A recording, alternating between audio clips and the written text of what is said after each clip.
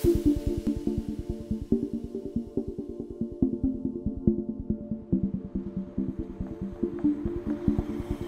new year and a new start for Africa. The world's largest single market has now opened, enabling all but one of the 54 nations to begin trading. The position to become globally competitive after decades of exporting its natural resources and importing processed goods, some African governments are pushing for more homegrown industrial solutions. Building a strong manufacturing base is the key to unlocking this potential.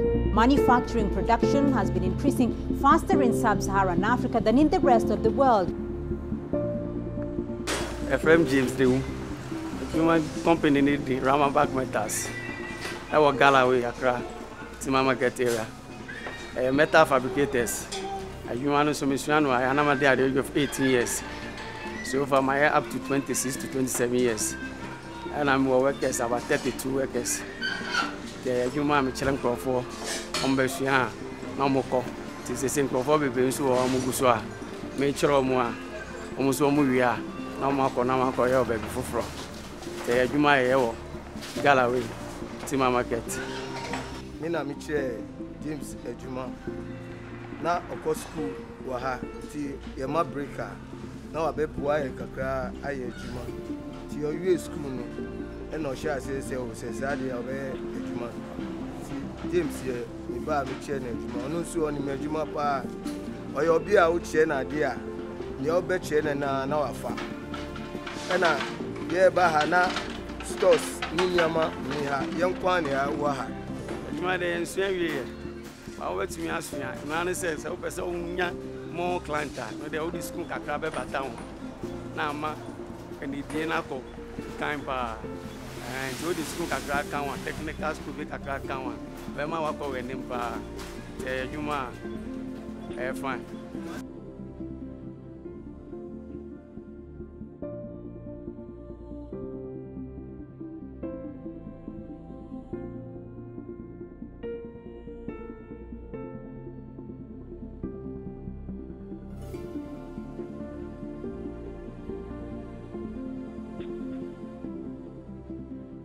The Precision Quality curriculum is one that seeks to enhance the work skills and working practices of SMEs and mastercraft persons.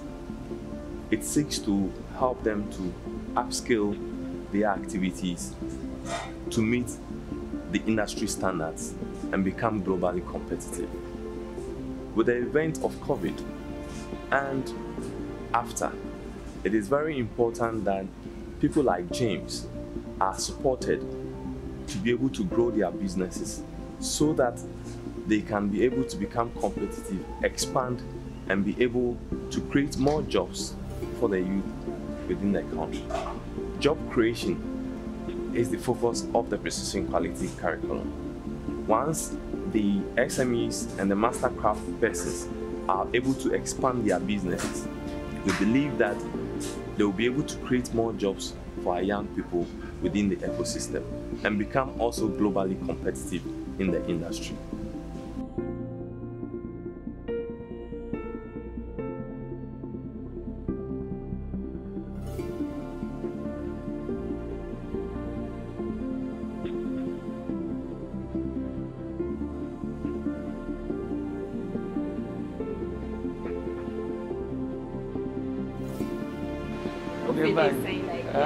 Goodbye, Diana. I call you my baby, but probably no say. One say, what do frame in the mom and we may take measurement. Now my marking. To me, I'm marking you guys, no, my cutting. So we are cutting here. We meet me sharing in at least. Or say, Obian so and later on. Mudebana mo say, I said the old mark here, you know, the baby, so on your show, say, or Ben will line also. Because you trap pattern now, I say, Ben online is one young of Ben online is super the Bape uncle. Because of measurement, I had taken it.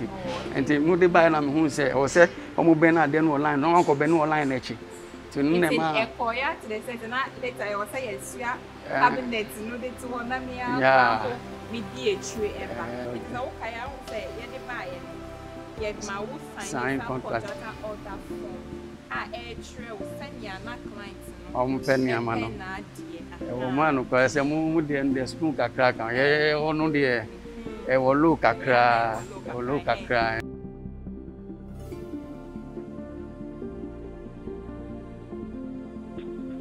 The future looks very bright for artisans like James, who you saw in the video, because for the first time, industry is saying that, look, we have certain expectations and requirements that must meet industry standards look like.